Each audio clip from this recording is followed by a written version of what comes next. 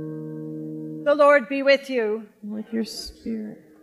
A reading from the Holy Gospel according to John. Early on the first day of the week, while it was still dark, Mary Magdalene came to the tomb and saw that the stone had been removed from the tomb. So she ran and went to Simon Peter and the other disciple, the one whom Jesus loved, and said to them, "They've taken the Lord out of the tomb, and we do not know where they've laid him." But Mary stood weeping outside the tomb. As she wept, she bent over to look into the tomb, and she saw two angels in white, sitting where the body of Jesus had been lying, one at the head and the other at the feet. They said to her, "Woman, why are you weeping?" She said to them, "They've taken away my Lord, and I do not know where they've laid him." When she had said this, she turned around and saw Jesus standing there, but she did not know that it was Jesus. Jesus said to her, "Woman, why are you weeping? Whom are you looking for?" Supposing him to be the gardener, she said to him, "Sir, if you have carried him away, tell me where you have laid him, and I will take him away." Jesus said to her, "Mary." She turned and said to him in Hebrew, "Rabboni," which means teacher. Jesus said to her, "Do not hold on to me, because I have not yet ascended to the Father. But go to the others and say to them, I am ascending to my Father and your Father, to my God and your God." Mary Magdalene went and announced to the disciples, "I have seen the Lord." And she told them that he had said these things to her. The Gospel of the Lord.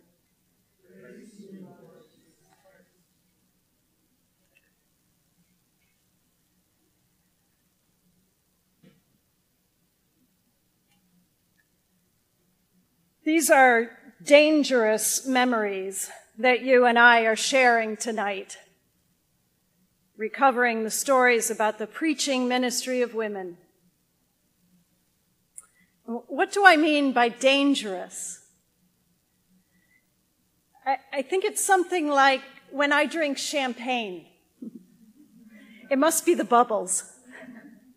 The first couple of sips, I sort of half close my eyes and I say, "I feel dangerous."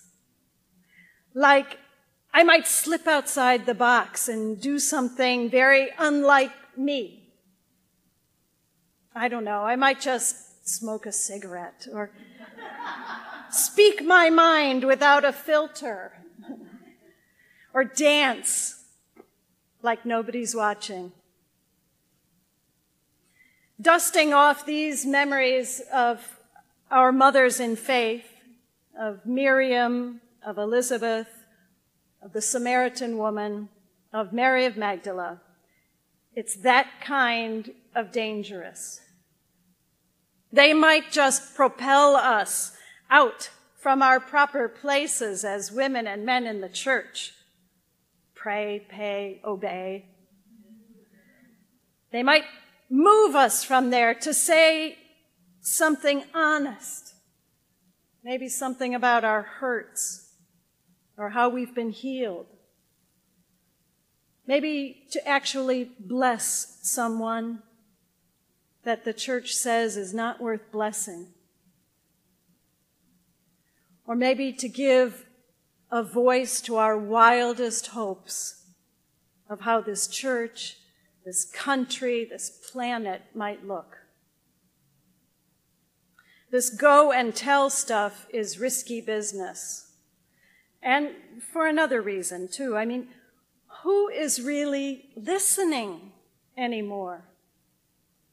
We cannot take it all in, the 1,000 channels on television, or there's newspapers and magazines that I throw into the recycling bin never having opened. I mean, honestly, do you trust everything you hear? The truthfulness of the speaker, the reliability of the word, does she really mean what she's saying? And how often do we ask ourselves that? The overwhelming number of words that are out there, it makes us very suspicious of language, I think. I think it all started when we experienced that great disconnect. It was the taste in our mouth when we bit into a tomato that the sign in the grocery store said was vine ripened. I think that's when it all started. Is there a word we can really trust? And when the message is coming from someone representing God, the stakes are even higher. The authority of the preacher to fill in that gap of silence between God and us, that is powerful authority. And the risk of letdown is enormous. We sit there and we mentally beg the preacher, please, try to say what you believe is true. Try to say it from the heart, and then sit down and let the conversation between God and the assembly take off from there, right? So we're in a critical time, I think, and in this critical time, we find ourselves here celebrating the feast of the one who was the first to preach the good news of Christ's rising. And we can ask, is anyone listening? And how do we know what we're hearing is true?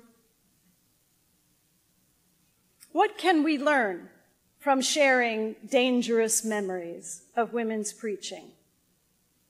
I think the 4 stories that we heard from the scripture have something to say to us. There's an authority that each of these women exhibit. Miriam, Elizabeth, the Samaritan woman, Mary of Magdala. And their authority is unique to each one. They're different. But each one might be a model for us.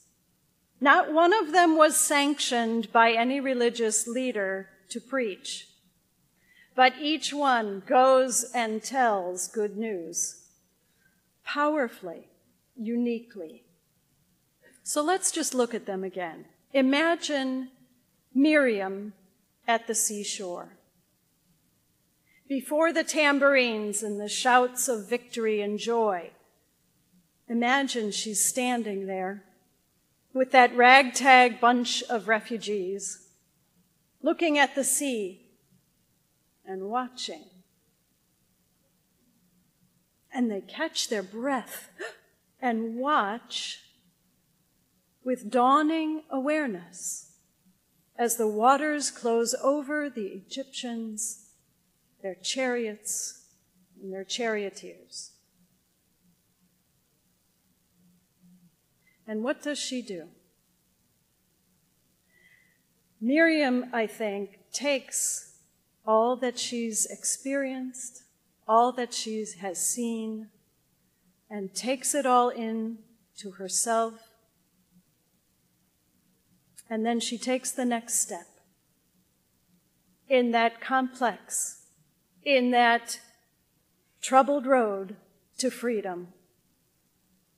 And she leads the people across that threshold from oppression into freedom and into a new existence as God's own people. In the next story, we see Mary and Elizabeth meeting at a literal threshold at the doorway to a home. And aren't both of them in a liminal space? They're both at a threshold. As one way of life is ended, but what's next is not yet known. That space, between letting go of one trapeze bar and before grabbing on to the next. That space. You know it. It's an uncomfortable place. It can be a tension-filled space, but a necessary place for us. And what better to find at that place, at that edge of knowing, what better to find than a friend, a wise friend, who more than accepts us, who blesses us at that place.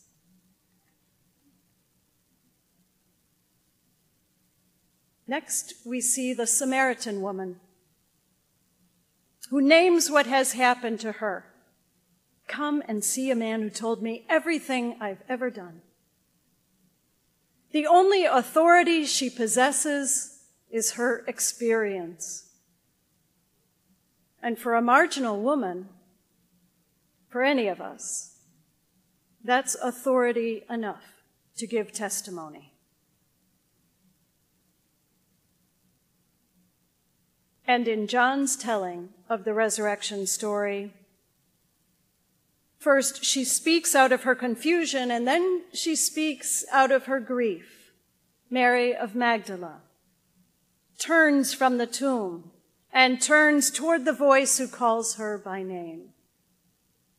And from that encounter, she goes and demonstrates extraordinary leadership.